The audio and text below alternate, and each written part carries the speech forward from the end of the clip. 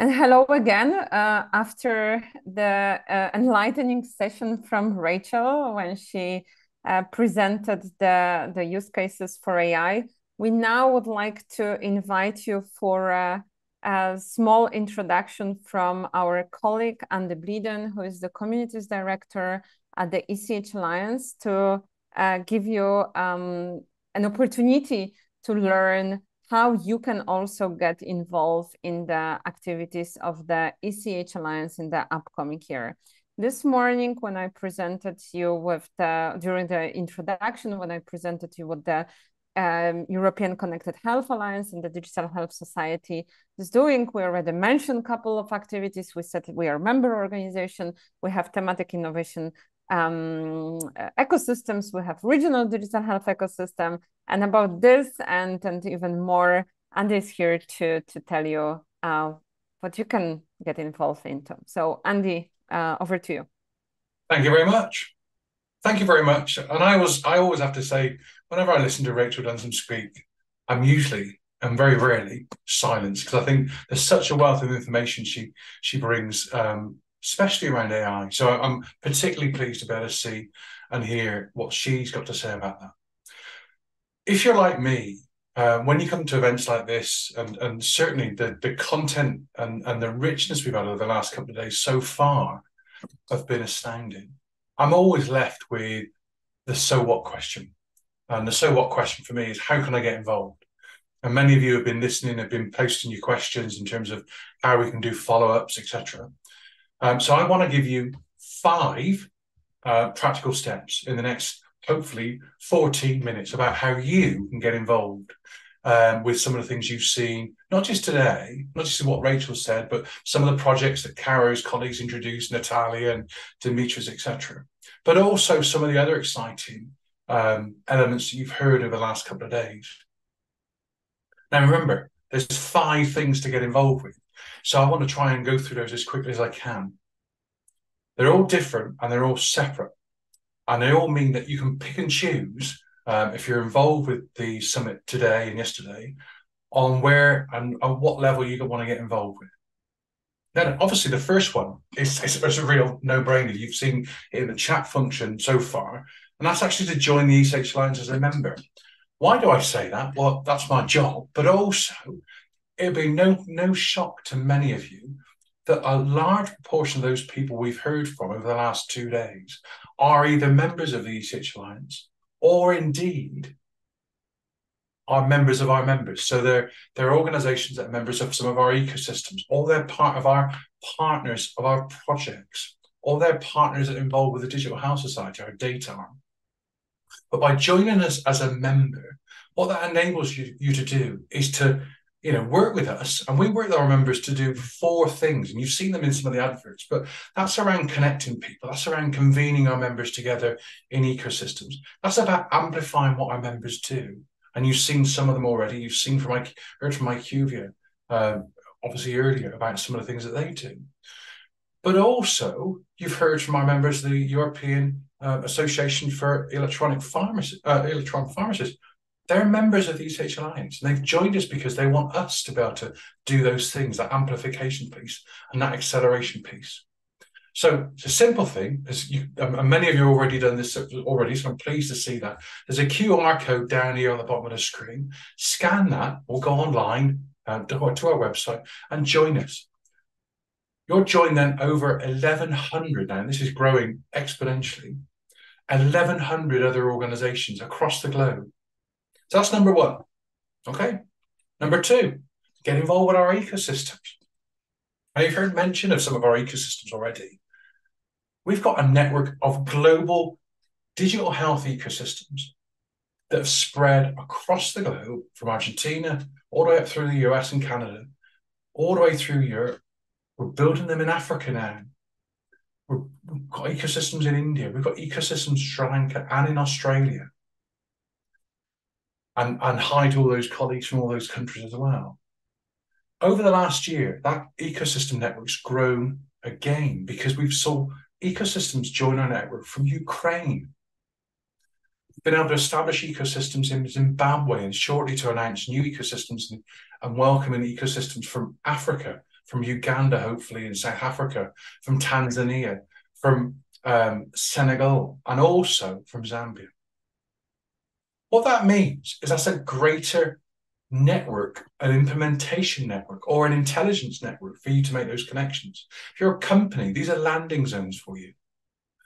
If you're a researcher, these are intelligence nodes for you. But also, they're great ways to make connections and find connections locally, whether that's in Malta with our ecosystem there, or in Cluj-Napoca in Romania, or in Jyväskylä in Finland. So join those networks and get involved with their events, because they're there to make those connections, to break down silos, to match need and solution, but also to create economic opportunity. So that's number two. Number three, you've already heard, and Caro made mention to some of them already today, is get involved with our thematic innovation ecosystems.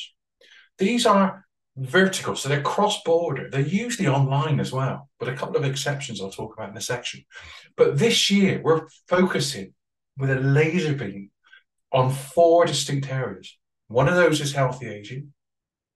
One of those is going to be green health, women's health, and then lastly, on digital health and data. We will be setting up and establishing a series of thematic ecosystems in those 4 areas. We've already started with a data piece. Cara's going to be kicking off the green health thematic ecosystem later in December. These are great calls for action because we know these are important areas for our members. We know they're important for you too. And many of you who are listening today have already got, as I say, action in the game on this, because many of you I know are already involved with healthy aging and the field of women's health. So if you're interested in any of those, contact me. You've got my email address at the end of these slides. These are great ways to get involved. These are great ways also that we can feature some of our members and the members of our ecosystems as well, because they've already looked at these areas. They've already got best practice. They've established what the needs are. In addition to those 4 key areas of healthy aging, women's health, green health, and health data, we're also this year carrying on with our work on continence, with our patient-led ecosystem, with the World Federation for Incontinent and Pelvic Floor Patients. We're starting off a brand new series of ecosystems on cancer, because many of our members and many of our ecosystems see this as key. Next week, I'm going to be in Spain for a physical coming together of our health procurement ecosystem, which is being led by our Catalan ecosystem. So again, these are great ways. If you're interested in any of these areas, get involved with me and my colleagues. Put your name in the chat function and we'll be in touch. So that's number 3. Let's go on to I think, some of our exciting events that we've got. So number 4 is join our series of flagship events. Let me just rustle through some of those quickly. So in February, we're going to be in Barcelona doing the 10th year of our Digital Health and Wellness Summit. Caro and I are really excited about bringing you a whole day of activity, which is, again, we're going to focus on healthy aging, green health, digital health and data, and also women's health. So if you're involved with those, want to get involved with those, get yourself registered for this and come along and get involved. If you're a member, also contact me, because we have a number of member-only benefits around that event, which should get you into Mobile World Congress as well. That's number 1. Number 2 is, at the same time, we're also going to be in the US. So if you're US focused, and hello to colleagues listening from the US, come along and join my colleagues Bleaden, John and Nicole at Vive this year, which is taking place at the same time in Los Angeles. Again, we've got deals for our members only around gaining access to Vive. And Bleaden and colleagues will be creating content there, a partner program as well. That's going to be around the same time at the end of February. Lastly, I'll just give you a third one, because I want to try and keep this brief. We're going to be working very closely with Health Europe. Now, we've partnered with Health in Las Vegas for a number of years now, successfully ran a global video this year. In June 2024, we're going to be partnering with Health in Europe. So we've got a global health connector event in Europe in June. You can contact my colleague, whose email address is there, Alejandra at ECHAlliance.com, for more details. because we've got discounts again for our members. So that's taking place, if you've not heard it already, between the 17th and the 20th of June. So that's number 4, okay? Number 5 is partner with us around our projects. You've seen many of our projects today. You've heard from Natalia and Dimitris and Caro, etc. But I actually want to talk about something a little bit broader than that, because we're involved with a number of initiatives around Horizon Europe. And people say to us, okay, Horizon Europe, what is it? I mean, for those people who aren't involved with it, this is one of the world's largest R&D programs. Okay, they've got a budget of 95 billion, not million, billion euros to cover us up to the end of 2027. Now, as a global health connector, we build consortium. We partner with many of our members in our ecosystems. You've heard from some of them today already with Natalia and Dimitris and Caro. But also, we've also got within that network, over 60 ecosystems in Europe that are looking for partners outside of Europe. Because what people forget about Horizon Europe is this is open to the globe. So the European Commission are really keen to bring in excellence and innovation from outside of Europe into the Horizon program. So that's especially true with colleagues from the US and also from Africa and other countries like India and Australia. Now, our role there is to work with our members to help them and enable them to get involved with that process, because it can be a bit bureaucratic. But our ability to connect and convene mean that we can bring you into those programs, help you through some of the hurdles and some of the bureaucracy, and get you almost like a guide into dealing with some of these complexities.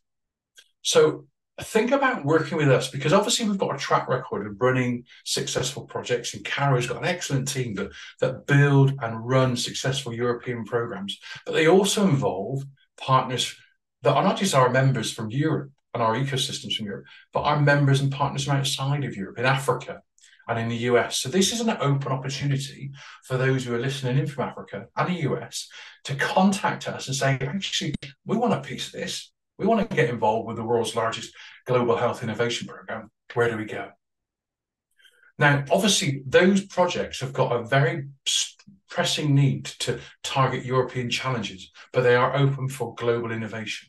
So you've already seen from Caro some of the projects we're already involved with. So we've got a track record in this. If you're interested in any of these, contact Caro, contact me. Hopefully, I've given you 5 ways you can get involved. Hopefully, I've kept the time. I'm going to hand back over to my colleagues.